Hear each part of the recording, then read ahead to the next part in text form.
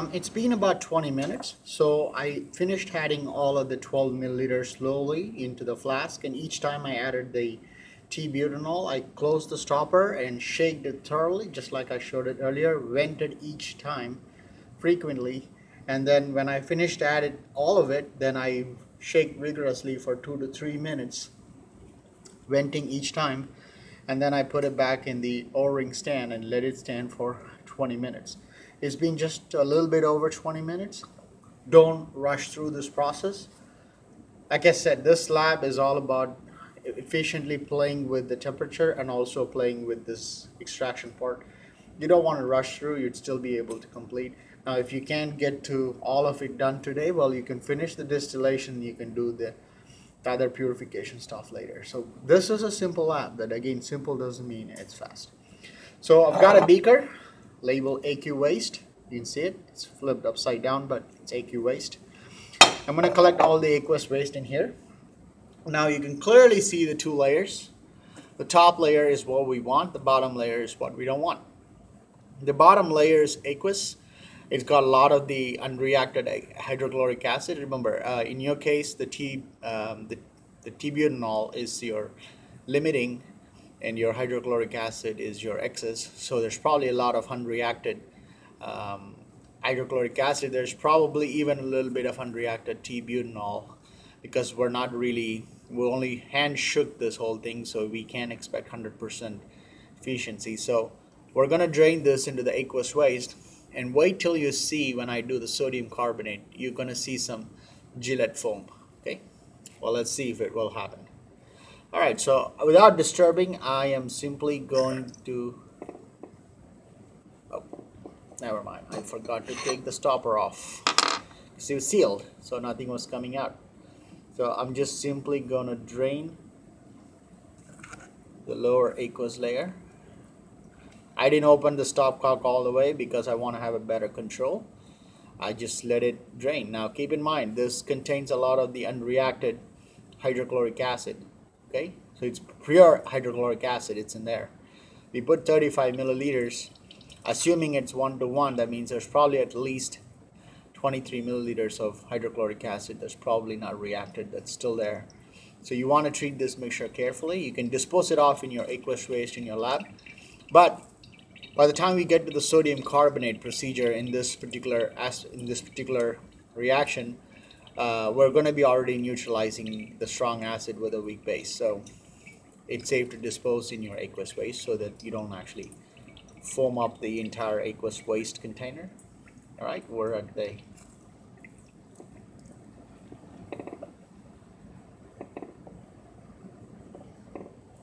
okay, there we go. Alright, I got the top aqueous, top organic layer. It looks about right. I put about 12 milliliters. That to me looks like I got 12 milliliters back. So theoretically, I should be getting 12 milliliters back, and looks like about 12 milliliters to me. So I'm going to stop here, come back with the next washing step. We're going to wash it with distilled water and then with sodium carbonate, and then we're going to extract the whole mixture into calcium chloride and hydrous to remove any water. And then we're going to go to the distillation process. And when we distill, we're pretty much done with the experiment at that point, because we've done all the purification now. Alright, I'm going to stop and come back with the washing. Alright, I'm back. Now I got 10 milliliters of distilled water. I'm going to add it to this mixture. You can go in one go because we've already drained all the acid into it. What we're really trying to do is, the t-butanol is a little bit soluble. It's not entirely soluble, but it's sparingly soluble in water, whereas the t-butyl chloride is not at all soluble in water. Okay, so we're just trying to extract that t-butyl alcohol and any leftover acid. I'm going to put the stopper back on, close it, make sure the stopper's closed, shake vigorously, vent it. You see, there's always the venting. You forget, you can stop this when you don't hear. See, I don't hear anymore. Maybe just for good measure. Shake vigorously, vent, shake vigorously, vent, shake vigorously, vent, and close it. Put it back.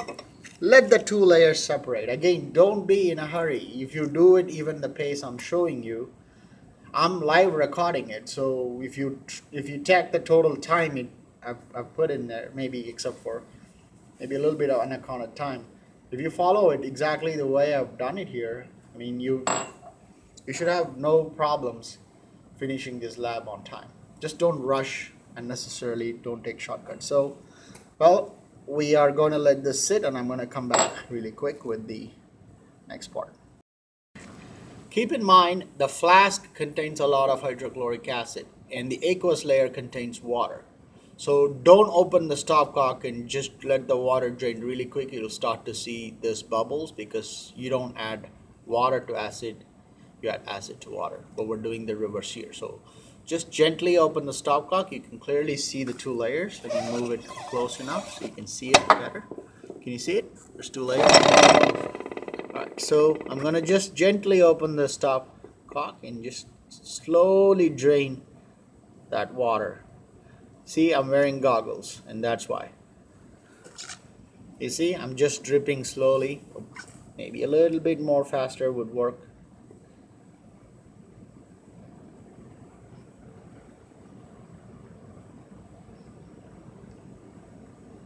Oh, I keep doing this. I don't know why. I can't take the stopper off.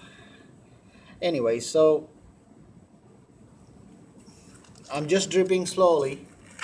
I don't want to rush through. There's a lot of acid in that flask. Again, this could all be part of your aqueous waste, and what we're going to do next would also be part of your aqueous waste. And let's hope that we see the Gillette foam. Okay, it foams up so beautifully. Because the sodium carbonate's got a lot of carbon dioxide. I think I just got it. Okay? Alright, I'll be back with the sodium carbonate washing step. This is the water washing. We're done. If you want, you can wash it one more time, but I don't know if I need to. Okay? I'm just going to put the stopper back, and I'll be back with the sodium carbonate washing. Back with my 5% sodium carbonate. And I don't want to add all of it in one go because it's going to bubble if there is any acid left over. If you don't see a ton of bubble, that means we've got rid of most of the... You can do this 2 times if you wish to get rid of most of the any acid left over. So I'm going to put the stopper back on. Now be careful, here you are going to generate CO2, so you don't want to go too long without venting.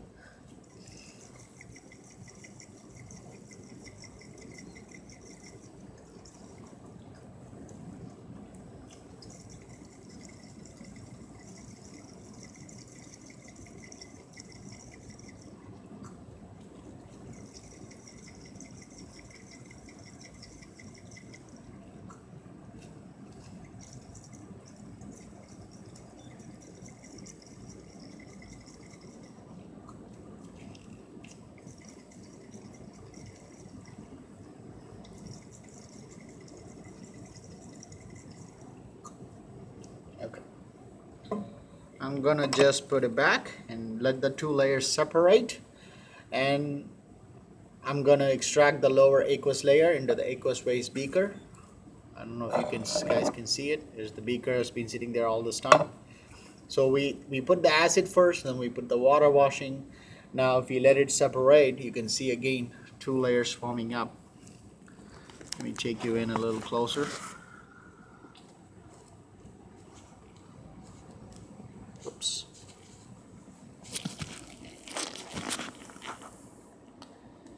Can you guys see it? There's 2 layers. That's so.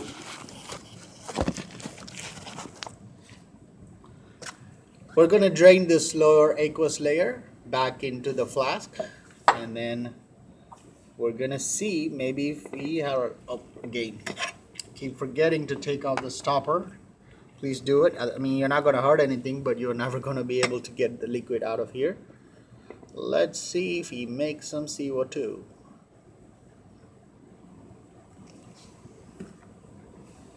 Yep. You can see it. I don't think you can see the beaker, but you can see a lot of bubbles coming through.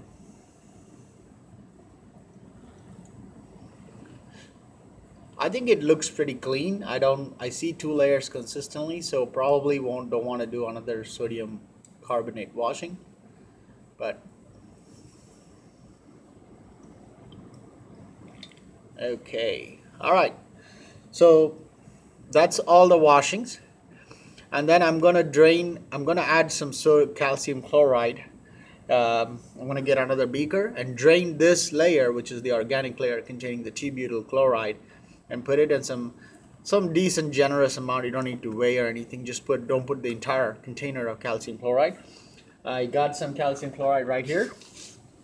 Calcium chloride anhydrous.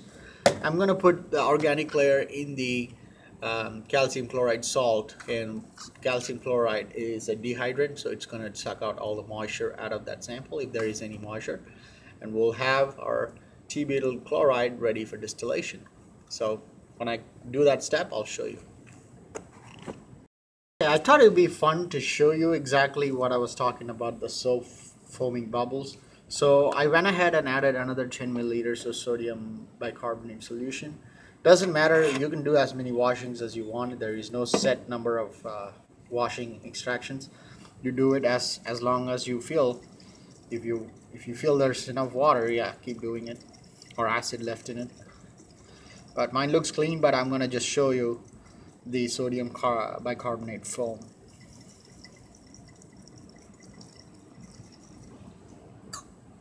Okay, that's good enough. I'm going to let the layers separate. I'm going to move the camera a little bit down at this angle. I guess you can see it now. Okay. I think it's kind of cool that I want you to have that experience. I mean, you will see it when you do the lab. So the 2 layers are separated. I'm going to just take this off this time. Let's see if we can see some generous foaming. It may not be great because we've already diluted the acid a little bit.